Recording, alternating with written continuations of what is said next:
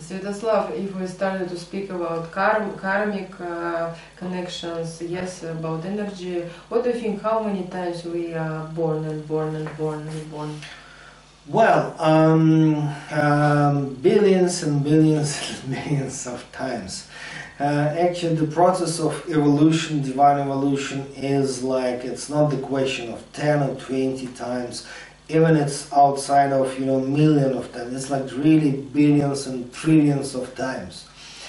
And that's very interesting, because this universe, the structure of this universe, actually, it's like there are 6 worlds in this universe.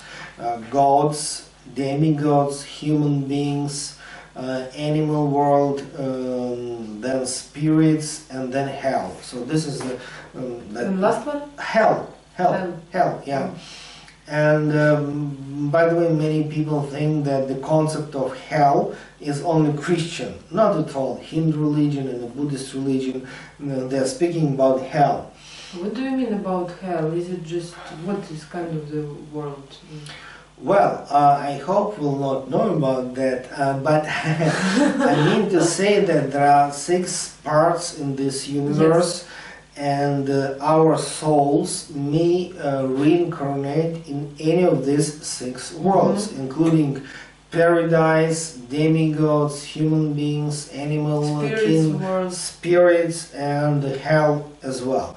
And of course, I hope we as a spiritual people, we want to continue our meditation, I mean, not only in this lifetime, but in the future lives as well. So it means we hope, and we have to manage that, to be born in the future in one of the so-called good world. I mean, human world or paradise, because just to continue our practice. And especially very bad idea to be born in the animal world, because it's like a complete ignorance, and the world of spirits is also very a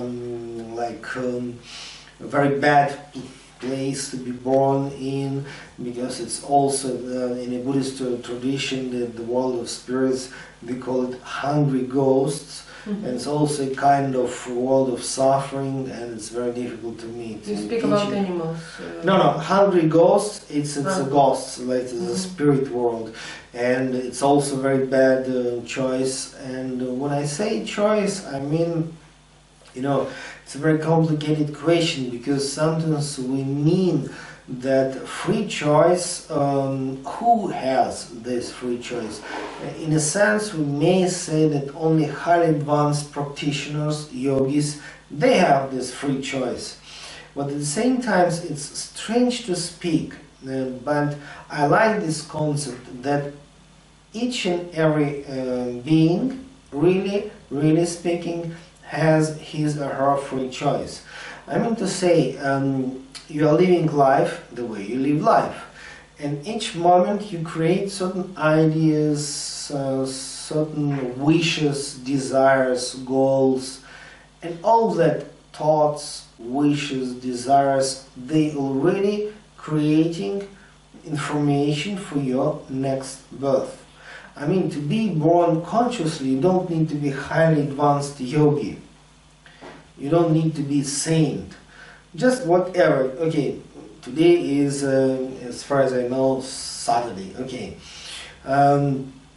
Today, you just keep on living your life, and you're always producing goals, ideas, wishes, emotions, and all that create information for your next life. So it means better to be careful about our thoughts and emotions. Okay, but Svyatoslav, you said that next life we can, for example, born in animal world. It's possible. But, yeah, it is possible. It's possible, but what we have to do to born there? Because maybe we don't want to be there, and if we are human already, why we will born as animals? Well, if we look around, so what we can see, that the different people live life according to the different principles. For example, somebody is a very much intellectual, I mean, reading books and just trying to think about different intellectual and scientific questions. Somebody else just, you know, upset with the money and financial goals.